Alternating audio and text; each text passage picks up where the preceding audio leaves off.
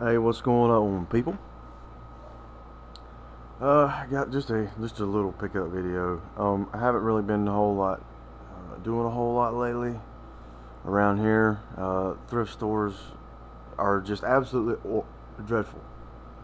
So, um, I did manage to pick up a couple of games, and I will just say this: I totally understand why now Best Buy is having problems. The employees are terrible, So anyway, they were out of Kingdom Hearts, and I said, "Could you please go to the back and check it out?" And they said, "No, they're sold out everywhere."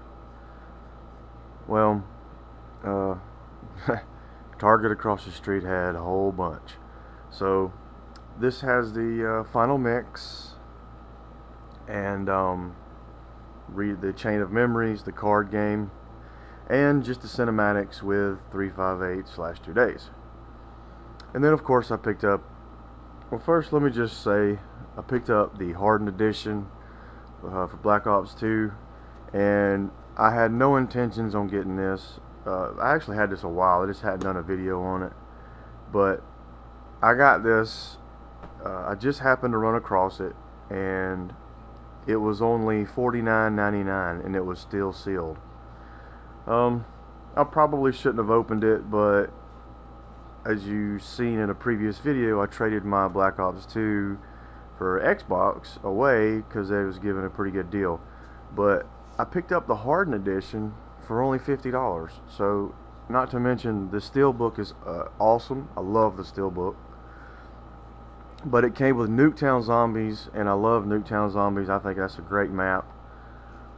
But on to this. Of course, I picked up Grand Theft Auto 5. Wow. I'm only going to say this, just this once. Parents, please do not buy this game for your children. This game has no business being in a young child's hand. So, you should totally think about your parenting if you buy this game for your kid. And that's all I'm going to say. But the online is working. All the glitches are fixed. I jumped on a couple of races and some random things, and I have to say the online is quite different as far as I can tell for right now. But anyway, folks, I can't wait to dig in, and I hope you guys enjoyed, and rate, comment, subscribe, and we'll see you next time.